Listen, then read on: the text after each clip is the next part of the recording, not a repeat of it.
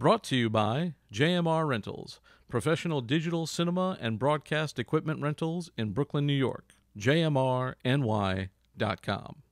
And now get 15% off your first rental when you use the promo code WEEKEND. Call 347-721-3400 or email info@jmrny.com for details.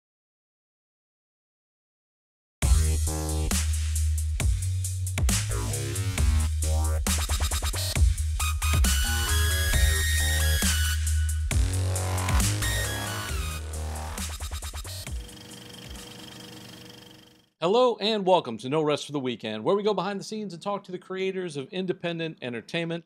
I'm Jason Godbey, and joining me via Zoom today, he is an accomplished writer-director and the co-founder of Up Productions, Mr. Onyi Udeh. Welcome, Onyi.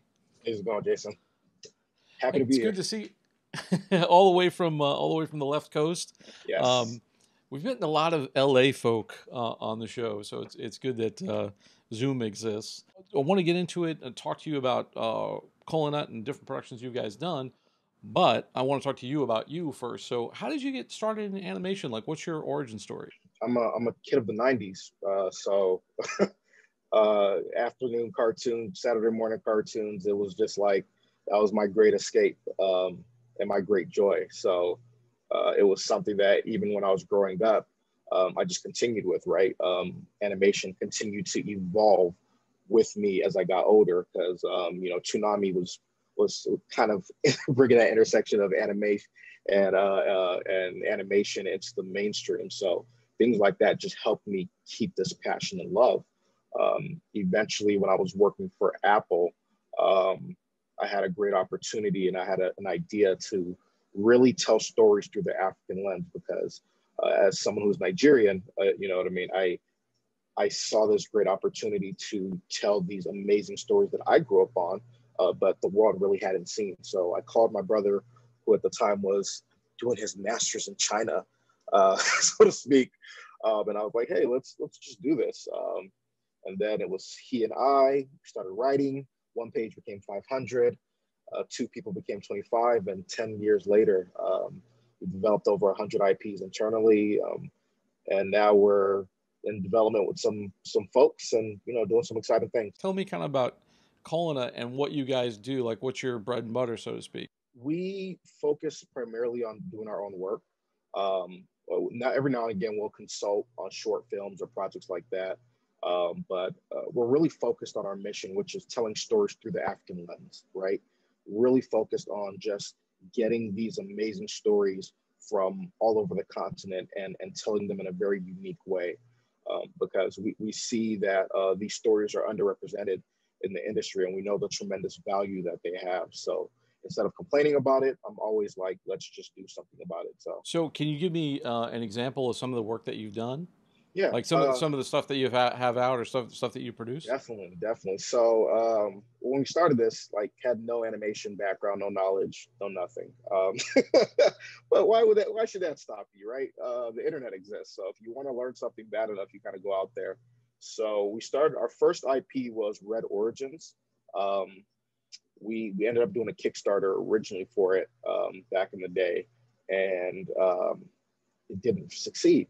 But it caught the attention of couple folks in the industry, and they said, "Hey, can we hop on board and just kind of help you all, like, kind of move this forward, because it's a really interesting story." So we came back, we revised, we kind of upgraded the story, and then we posted another Kickstarter, and then it was successful. It's like, okay, this is great, like, great traction, and it was a matter of us now learning the industry as we're in it. So we ended up putting comics out for it. We did maybe 3 comics for Red Origins, and we also put it on Webtoons. And we did a couple other shorts here and there. And while we're doing that, we had some offers to simply just sell the show. But we didn't feel comfortable just selling it and not having certain rights to it. So we decided that we'd go the path less traveled, and we would build up our studio and its IP to the point where we can come in as a joint venture and retain some ownership and real control over that story to make sure it's being told the right way. So In that process, we continue to develop. Kesey the Electron Girl came out of that, which is another great story. We did an animation for that. We did a comic for that. Seven Galaxies, Neptune's Blues, and we just keep releasing them now every year. And the formula is pitch Bible, comic, animation, and then we go and pitch on the back end, right? And then we just keep rolling it like that. That way we're constantly developing, we're constantly keeping our mind sharp, and letting people know what we got out there. And now we're developing some feature films on the back end now as well. Tell me a little bit, because I saw some of the Red Origin stuff on YouTube, and I saw some of Kesey on your website. Can you just kind of talk about those, and like what are they about, and kind of like give like a little, like give me like a little Hollywood log line kind of thing. Hollywood log line. Okay, so Red Origins is about these three friends who magically get transported to Neo Africa. So I got to pause there and really just talk about Neo Africa. Neo Africa is this amazing futuristic idea of what Africa is after what we call the second African Renaissance, right? So if you're a history buff, you're aware of what the first African Renaissance is, so to speak, which was this Pan-African push away from colonialism. So we create in our universe the second African Renaissance that pushes the Neo-African universe forward. So all of our stories essentially take place during or further into the Neo-African universe. So Red Origins is these three kids. They magically get transported to Neo-Africa, and upon entry, they break what's called a bronze taboo. And now in order to get back home, they must serve as a part of this peacekeeping secret society where African magic and all these creatures of folklore exist, right? So they find themselves in the midst of this craziness. And that's really where the story starts and really starts to go from. It's a real fun story. It's the first story where we really dive into African magic and the magical systems, and also African folklore. We take these creatures of African folklore from Maziembe, the tortoise, which I think in the States, he's more known as the turtle that beat the hare. But we actually kind of go deeper into that lore so people understand who he is. Anansi the spider, who's well known, and then all these other trickster gods in the African pantheon. So we kind of really dive deep into that through Red Origins. So that's Red Origins. We're coming out with some really cool stuff with regards to that. Then we have Kesey the Electron Girl. Kesey the Electron Girl is about a little girl who has an affinity for technology. She loves it, right? Super savant, she loves it. And she lives near an e-waste site. And one day on her path to picking up spare parts to build stuff at an e-waste site, she finds an experimental chip that accidentally fuses with her biology. Now she has this amazing power to command all technology. So it's just a really fun, exciting animation and comic. And we really just dive into what it's like for someone to just live in a wonderland of technology when you have that love for technology. And it just keeps going. Like we go into cyberspace, you know what I mean? We talk about ancient laboratories on the continent. And then we also kind of highlight the e-waste issue, right? A lot of people don't know one of the biggest e-waste sites in the world is in Ghana, right? So we talk about this amazing thing that's happening where kids, even though it's dangerous, go into this e-waste site, grab broken materials that are toxic and build amazing things, which is what inspired me to write this story. Did you ever have, like when you're pitching this stuff, did you ever have any resistance thinking, America's not going to get this, we don't know how to market this, we don't know how big a market there is for this? Did you have any of that resistance? Not resistance in that sense, but a lot of times when you don't understand certain vantage points or viewpoints, you try to readjust the lens so it fits your reality, right? So what we had a lot of was, it's not to their fault because this is what they know. We had a lot of executives like, oh, that's great, but what if we did this? And it's like, I see where you're going with this, but there's an actual reason why we have to tell it in this way, right? There's value in telling it through this particular African lens, because one, it's more true to the story. And then two, it gives people more insight into the day-to-day lives of people on that side, right? So in the beginning, that was a little bit of friction in getting on the same page, right? But eventually we're able to meet some people who just understood it. And, you know, we got some green lights. Now, our first green light was with Cartoon Network, but they had the whole org change where everyone was pushed under AT&T. And, you know, if you have experience in the industry, once there's a big org change like that, just know anything in development is pushed out. So my project and a bunch of others got like basically pushed. But you learn not to take it personally. It's just how it goes. And then you just keep pitching. You go to the next person. So that's pretty much what happened. I've talked to quite a few people about pitches and about pitching and about, you know, trying to get something into a network, and everybody's kind of got a different way in. They've got like a different story. The one thing that Aaron spoke about and a couple of other people have spoken about that I've talked to is the kind of animation explosion that's happened recently. Did you guys see any of the fallout for that, or did you get like was like, okay, we've got this much work, but then since 2020 we have, you know, it's kind of boomed up, or have, because you do your own thing, has it sort of made the same, maintain the same? It definitely affected us that we were getting way more meetings than than normal, right? And just to kind of point out and give more insight into what the animation explosion is, right? Everyone's familiar with the streaming wars, right? 10 years ago, how many streaming services were there? Maybe one. And now there's more than I can count. All of them have to fill up their catalogs and build up these amazing 600 hours plus of animation content in that, right? Overall, more people are watching television or watching media now more than ever. So I believe from 2019 to 2020, there's been a 16.5% increase in spending on content. So I believe in 2020, $220 billion was spent on creating content, right? And of that also is animation. So across the board, you're just seeing this 4X, 5X explosion happening. So now that everyone's trying to battle to get this market space, it's a creator's market. So now they want to hear everything. Like, just bring it, come, like, get it over here. So granted, there are those properties that are going to get reboots because it's a safer bet, so to speak. But there's not enough reboots that you can do. People want new stuff. So the likes of Amazon, the likes of Disney, Netflix in a big way are really spending more money on developing content, right? And acquiring content. So on the creator side, if you've ever had any connection to the industry, you're getting a phone call right now asking, what do you have? Because people are trying to win the streaming war more than people know.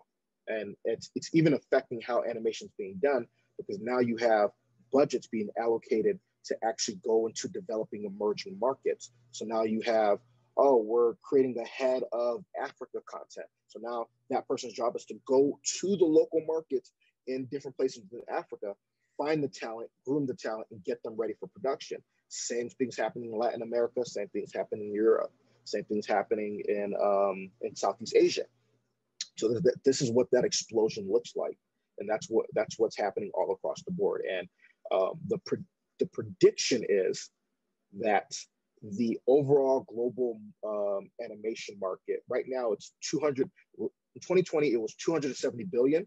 They believe by 2030 it'll be 697 or 95 billion. So they're anticipating it's going to keep going, and I couldn't agree more. I could not agree more, because people are consuming more.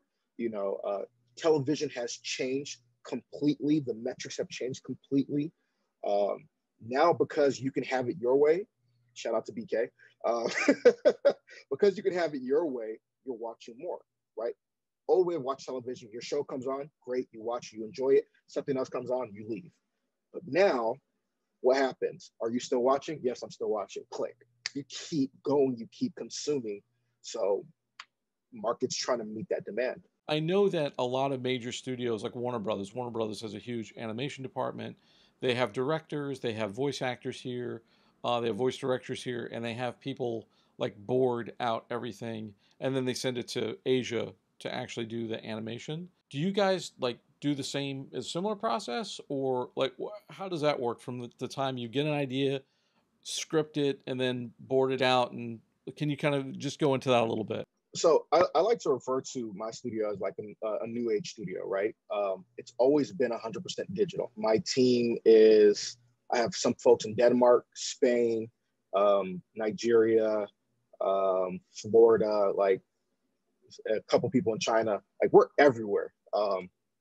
And that's just the very nature of our team. So because my team is like that, we can afford to just quickly pass things around our ecosystem, right? We have our own internal pipeline where people are essentially cogs in the wheel, and it goes down this conveyor belt of production. So it starts normally with myself and my brother. We pitch to each other. We come up with these ideas. We pick the best three, write all the synopsis, write all the character information. Then it goes to the writers. The writers embellish, do all that stuff. As the writers are embellishing, the character designers are doing the character design and working with myself and my brother, or rather working with myself, whereas my brother's working with the writers, getting that all situated.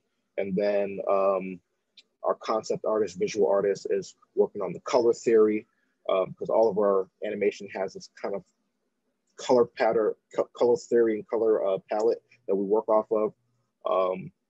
And then it goes down the line, just keeps going down the line. So ours is very unique in that sense, that where we don't have to essentially give it to another studio. It can all happen internally. But for the most part, and here's where phrasing is important, right? Studios like mine are typically called boutique. I refer to them as boutique studios, right? You do all the pre-production work. So that means you're doing character design, concept, coloring, script, storyboards, animatics, and then you stop there, right? That's kind of like the most you can do for a large scale production. So if you're doing like an entire television show, that's where you export. If you're doing a feature film, that's where you export. If even maybe a larger than life commercial, so to speak, that's where you export. Whereas if you're a vendor studio, you're doing the bigger legwork. You're doing the production piece of a television show. You're doing the production piece of animation, animated film, commercial, whatever the case may be. And that's what has kind of made animation more global, so to speak, in my opinion, right? Because that legwork is so intense that here in the States, it's seen as not cost effective, right? So they're shipping out, they're getting it out there, like send it out. But what's happening now, to your point, they don't have enough connections to studios, which is why the backlog is happening. They're taking more projects, yes, they're greenlighting more projects, but now the question is, hey, we want to greenlight you, but do you have connections to a vendor studio? Like, who are you partnered with? That's now a part of the question if you get picked up. Because the truth of the matter is the studios no longer have the capacity or the reach or the directory to connect these productions with vendor studios. So this is that next new frontier, so to speak. This is the new jobs that are being created in this golden era, in this explosion of animation. You're going to see more VFX cloud-based platforms that allow people to work on production anywhere in the world.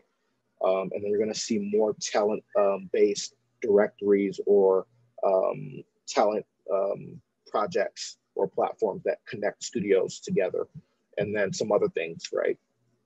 So yeah, that's pretty much what's happening. For you guys too, because you're in this unique position and you have your own IP, you're kind of ahead of the game, because I think a lot of people now are scrambling to like build an animation division for their studio, or try to, even find people who can take properties that maybe were live action and turn them into animation. And it takes a long time.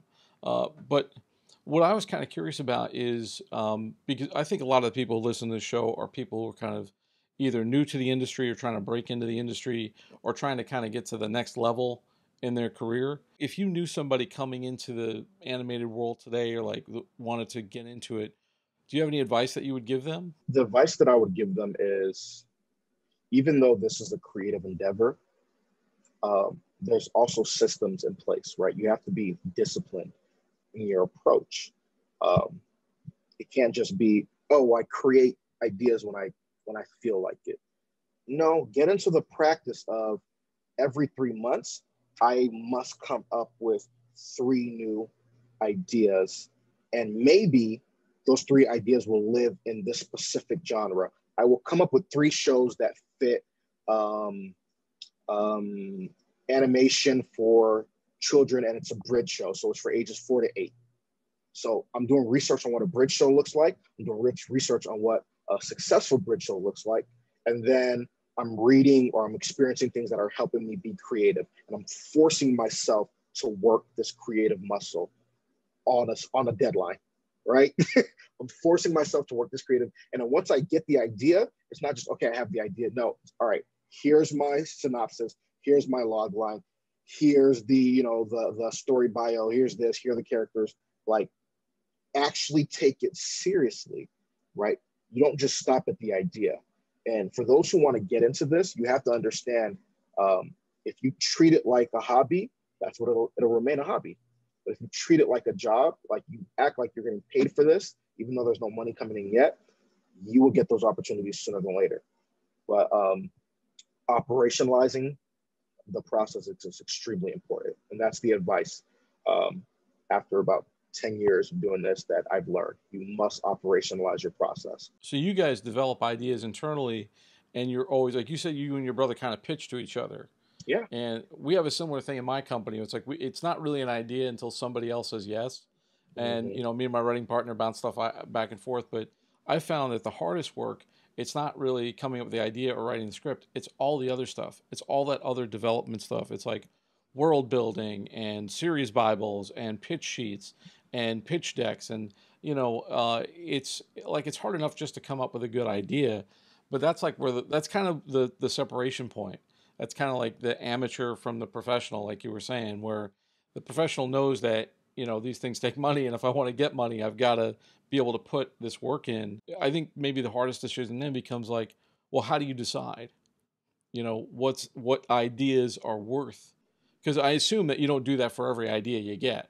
Are there like a specific set of criteria that you're like, well, if it's got these 3 things, then it's a real idea and we're going to put forth the Bible and do all that stuff? Or is it just kind of like, we're going to do it for everything and see what works kind of thing? Every single idea that goes through the pipeline has to go through like the hellfire and trial of the pitch. Like, I have 3, my partner will have 3, and we will pitch it to each other. And you can in that pitch process, you can kind of hear what projects have legs, what projects are, that's a little harder to sell, right? And if you're passionate about it, you're going to pitch a little harder, and it's going to go back and forth. And then in going back and forth and really trying to find what the heart of the story is in that pitch, that's where we end up working on coming up with some of our best IPs. For example, Kishi the Electron Girl. My partner hated it. He hated it. He was like, no, I absolutely no. And I was like, no, this is, and I actually have to now justify why we're going to spend time and money and resources on this IP. And I'm referencing the things, I'm showing where this can go. I'm saying these age groups, I'm pulling references, articles, numbers. I'm really selling it to him in preparations to now sell it to the network. So by the time I'm going to the network, I've already gone through my internal, hellfire, so to speak. So I'm a lot more polished when I'm in front of them, and I can speak to, hey, this is why this show's a good fit for you. And, it's a lot more polished, but that's our process every single time. There's no exception. And that's kind of helped maintain the quality of a lot of our IPs. I appreciate you saying that, because I think it's a lot of the stuff that people don't talk about. It's like, I wrote a script and then we sold it. But, there's like a million steps in between having the idea, writing a script, and then actually selling it. Anyway, this has been great, but I'm going to wrap up. For those who want to get to know you or maybe hire you or like buy a property of yours or something, where can they find you on the web? Okay, so I run the animation club on Clubhouse, 19,000 animators plus. We meet every Monday, so you can come check me out, come talk to me there. I'm also on Twitter at CEO, the letter N, chairman on Twitter. I'm always on there talking. Same thing with Instagram. And you can also email. You can email us at colnutproductions@gmail.com, and we will get back to you. I consult for companies. I consult for animation companies quite a bit, actually, and a lot of the big names that you're familiar with. So yeah, I'm available. Let's talk. I'm also coming out with something for animators, a great platform called Pipeline. We'll be dropping this fall. And just like we're talking in this conversation, the whole point of Pipeline is connecting talent with content creators. So if you have an idea, we essentially pair you with a boutique studio or a vendor studio to bring your dream to reality. So it'll be coming out this fall, Pipeline. Thank you all out there for taking this trip down the rabbit hole. For more of our content, including our movie reviews, visit our website, norestfortheweekendpodcast.com. Don't forget to like, rate, and subscribe on your favorite podcast app. Once again, I want to thank my guest, Onyi Udeh, and our sponsor, JMR Rentals. For Behind the Rabbit Productions, I'm Jason Godbey. Thanks for joining us. We'll see you next time.